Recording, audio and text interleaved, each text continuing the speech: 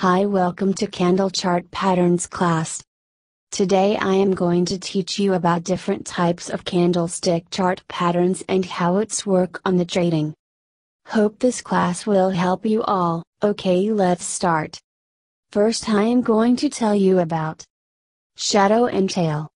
The shadow is the portion of the trading range outside of the body. We often refer to a candlestick as having a tall shadow or long tail. A tall shadow indicates resistance.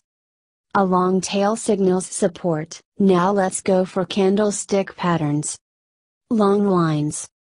The long white line is a sign that buyers are firmly in control of a bullish candlestick. A long black line shows that sellers are in control. Definitely bearish. Marubozu candlesticks. Marubozu are even stronger bull or bear signals than long lines, as they show that buyers, sellers have remained in control from the open to the close. There are no intraday retracements. Doji candlesticks. The doji candlestick occurs when the open and closing price are equal. An open and close in the middle of the candlestick signal indecision. Long-legged dojis. When they occur after small candlesticks, indicate a surge in volatility and warn of a potential trend change. 4 price dojis, where the high and low are equal, are normally only seen on thinly traded stocks. The dragonfly.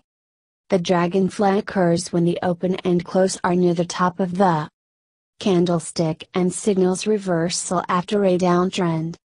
Control has shifted from sellers to buyers. Hammer and gravestone. The hammer is not as strong as the dragonfly candlestick, but also signals reversal after a downtrend. Control has shifted from sellers to buyers.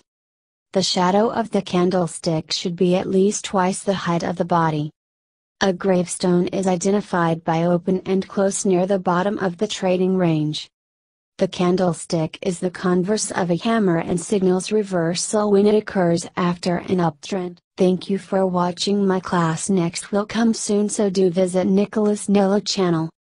If you have any doubt about this, you may mention on comment box.